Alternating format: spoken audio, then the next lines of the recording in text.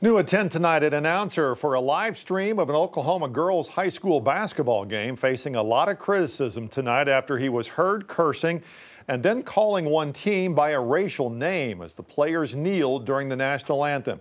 Angelicia Bruton reports from our Oklahoma City station. They're kneeling.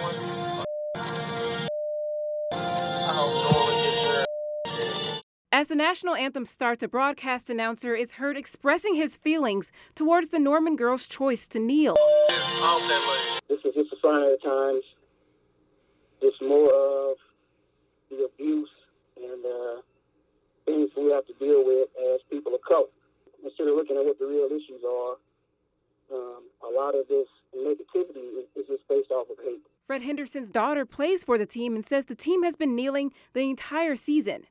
Although the girls won last night, he says his daughter is still hurting over the comments made. He's not taking it very well. Me and my wife just tried to tell her to keep her head on straight and try to concentrate. The OSSAA issued a statement saying they are investigating the incident and that crew will not be broadcasting at any more games for the remainder of the championship. National Federation of State High School Associations is contracted to stream the games. They also issued a statement saying they are sickened by the comments made and the thoughts expressed do not represent their network. The Norman Public School Superintendent wants action.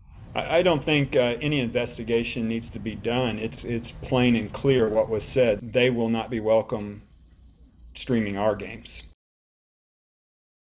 That announcer, by the way, issued a statement late this afternoon apologizing for the comments, saying that he has embarrassed and disappointed himself, his family, and his friends.